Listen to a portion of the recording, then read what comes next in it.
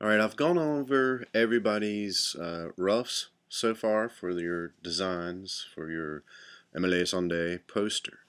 And for the most part, people seem to have some good ideas. Um, Everybody seems to have like really large type, and try and bring in that down a little bit.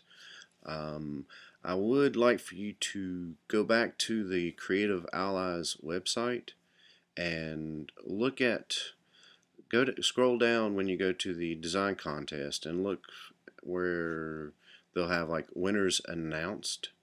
And let's look at the summer tour poster for Keen. And notice, like, because most of these are done in Illustrator, and you can see how there's stuff illustrated, and these are the finalists for that contest. And you can see how we got a nice illustrated gradient and some simple buildings and good color schemes. And let's see, look, and this was drawn in Illustrator. And then there's this like simple geometric patterns and shapes. And you notice that it's just good balance in color and contrast. Keep things like that in mind. Go back and look at several different ones of these, and some of these will work more better for MLA Sunday as opposed to others. Some of them have like a bunch of monster gore stuff. I don't think she'd be into that. But if you look here at Lights All Night, and here's some more interesting Illustrator created art, and this is just like little simple doodad looking things that repeat and that create a pattern, but they're all a little bit different. And here's like some simple designs just using triangles, but it makes an interesting poster. Here's another one with a bunch of little geometric shapes making up a city type thing. But keep looking back at stuff like this, because that's what's going to like turn your design brain on and get you used to making high quality art. Now, this is like an illustration class and not so much a graphic design class. So this stuff's the good designs are going to come later. But for now, I want you to really focus on the illustration part and getting proficient in Illustrator so that when you have these ideas, and the more things you do and the more designs that you look at, the better your designs will be. But focus on that later. For now, we're going to focus on just really good illustration and Illustrator techniques. Let's go back to another one. I believe it was Owl City. So the more that you look at in these types of posters, and here's like a nice simple one, like with the mountains that would go along with some of Emile Sunday's music. And we have nice simple designs, a good use of gradient with some like little textures in the background. And notice the type is in proportion with the design or matches the design illustration style, especially in this example here.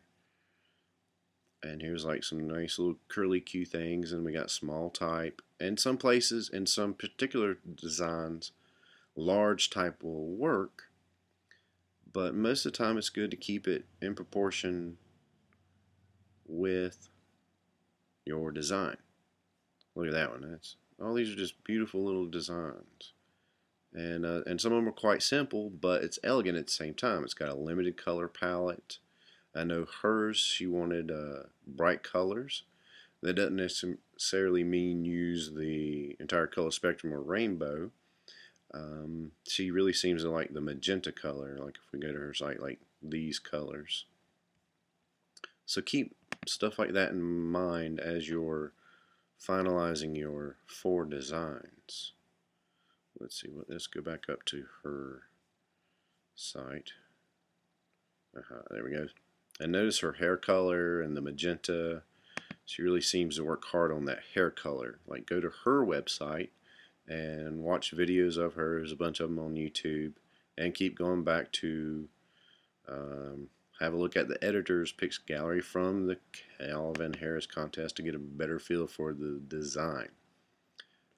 And I know some of you guys is actually kind of has this sort of feel to it, but look at the complexities in there. There's like nice little patterns back in here, and then the way the gradients are nice and smooth. And this one here has got a bunch of little swirly lines drawn with this knocked out of it, but then it's all matching. It's just two colors, but it creates an interesting poster that may be relevant to Calvin Harris's stuff. I haven't looked him up. And here's a nice simple, just grayscale, but nice simple little triangles, but beautifully illustrated. So keep in mind that it's an illustration class, and we're focusing on the program Illustrator. And it looks like they created a grid and used some of those twirly warp tools in Illustrator to break that up.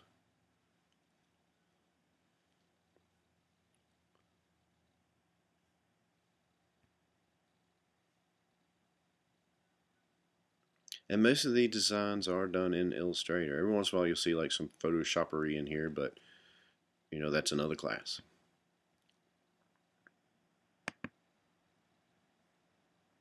Alright, I hope that helps you guys.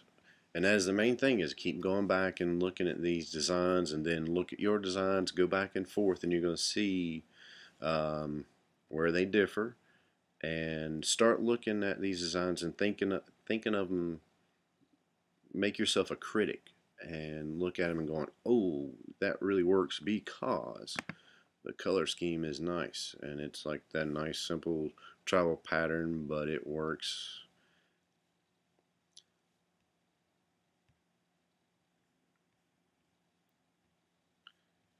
So look at these, go back and work on yours, think of ways that you can use Illustrator, and then I'll make another little video here that will show you some quick simple techniques to get a lot of stuff in quickly that you can work with.